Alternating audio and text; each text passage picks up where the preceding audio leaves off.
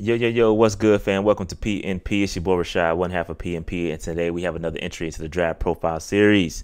Yes, we have Kenyon Green out of Texas A&M, and before we get into that, make sure you hit that like button, subscribe button, notification bell, get in the comments. Let me know what's good. Even if you're not a Panthers fan, this is a lot of good content for you to enjoy.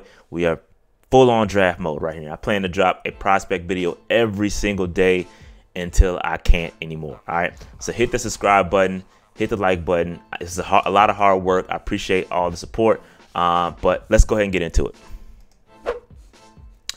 All right, Kenyon Green, Texas A&M, 6'4", 325-pound guard slash tackle, depending on how you're looking at it.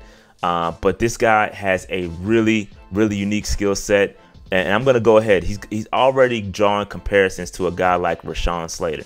A lot of you guys, if you follow me from last year. I remember saying that Rashawn Slater is a tackle, but if he happens to fail at the NFL level, he would be an elite guard. This is exactly how I feel about Kenyon Green. Maybe not so much as a great tackle. I think he can be a good tackle, but I think he's going to be an elite guard, and it's going to be worth a top 15, top 17 pick in the 2022 NFL draft. It just depends on where he goes and the scheme fit in which he is going to be deployed. Now, again, 325 pounds, and he also made starts at every single position on the offensive line with the exception of center. Okay, so again, it speaks to versatility. Rashawn Slater was the same way. I think Rashawn Slater just had a few more starts at tackle, which proves it helped prove the fact that he was actually a left tackle at the NFL level. Again, showing off film against a Chase Young and stuff like that. I have not seen that level of film from Kenyon Green, so I'm not going to jump off and say he's going to be a great left tackle in the NFL or right tackle. But I have seen him work at guard, and he's really good at it. All right, let's go ahead and get into the strengths and weaknesses. All right, so when you look at some of the work he puts on film, he's really versatile. Again, we spoke to that, playing guard, playing tackle. He's got a really good anchor, all right? He doesn't get moved very often. He's got really strong hands, so when he gets his hands on you, bro, it's a wrap. He's got a really good motor. He's always, playing through the whistle, and he's a very good run blocker. Again, this guy is really tough to move. 325 pounds. He's explosive, able to get up underneath guys and just move dudes out the way. Really good player. As far as weaknesses go, I mean, and this is more of a scheme thing. I feel like Texas A&M ran the football a lot. Obviously, they have C.J. Spiller running behind him, and I feel like he didn't have as much tape in pass protection set. So I do think it's something to keep an eye on. Not saying he's not going to be good there. I think you can see some improvement and some more tape as far as pass protection sets go. Sometimes I like to also see him get to the next level. Sometimes you don't see him getting up and moving some of those linebackers out the way. But again, we'll see. We'll take a look at some film and see what we can see from Kenyon Green. Again, I have not seen a ton of Texas A&M film, but what I have seen, this is the conclusion that I come up with. Now let's go ahead and get into some of these highlights.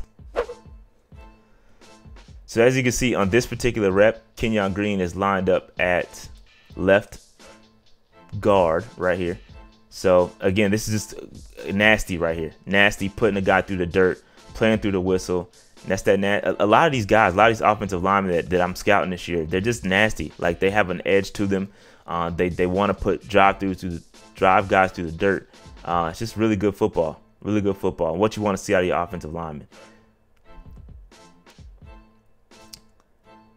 Here's another play where Spiller is. This is a good pass protection set. I'd like to see more of this. I spoke to this earlier, but again, he's finding somebody to block, and this is what I like too. He doesn't really have anybody in front of him. He's helping out with this double team, but then he's like, all right, man, we not playing with this dude, man. Just get this cat out of here.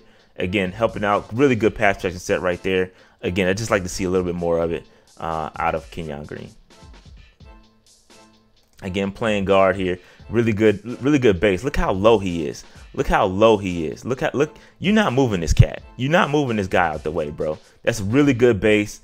Again, just driving guys, just creating that hole. Really good play right there.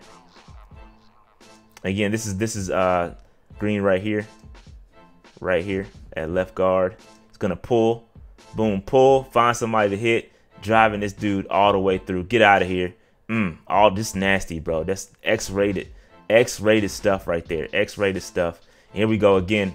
Kenyon Green's gonna be pulling, creating holes. He's gonna pull right here, boom, get a hat on 44, and just drive him. Just drive him all the way through, bro. It's nasty. Nasty, nasty, nasty stuff. Nasty stuff. Here we go. Here's another rep right here. Boom. That's against, I think that's Christian Harris too. From Alabama. Nope, that's not Christian Harris. 18. Sorry. But again, just good. That was, nope, that was 18. But yeah, good rep right there. Clearing that hole for CJ Spiller to walk right through. Boom, get out of here. And that's really good patience actually by Spiller too. I think we'll take a look at him in a second as well. But yeah, CJ Spiller, nice player. Kenyon Green, hey, this is a really good base. Again, I like this player. You're gonna hear the comparisons between him and Rashawn Slater because of the versatility. Elijah Vera Tucker is another guy you may draw some comparisons to. I think he's playing guard with the Jets right now. I'm not sure exactly where he lines up with the Jets, but again, that tackle guard tweener, the versatility. There's coaches out there that really love versatility and will covet Green and may reach for him. He may go higher than you expect. He may go higher than one of the tackles just because he can play tackle and he offers the guard versatility as well. So it's something that you may want to keep an eye on. I think he's going to be a really good guard in the NFL. And I like him. I would not be mad taking Kenyon Green and hoping that he could either work out a left tackle or be a really good guard. That being said, make sure you hit that like button, subscribe button, notification bell in the comments. Let me know what's good. I'm out. Peace.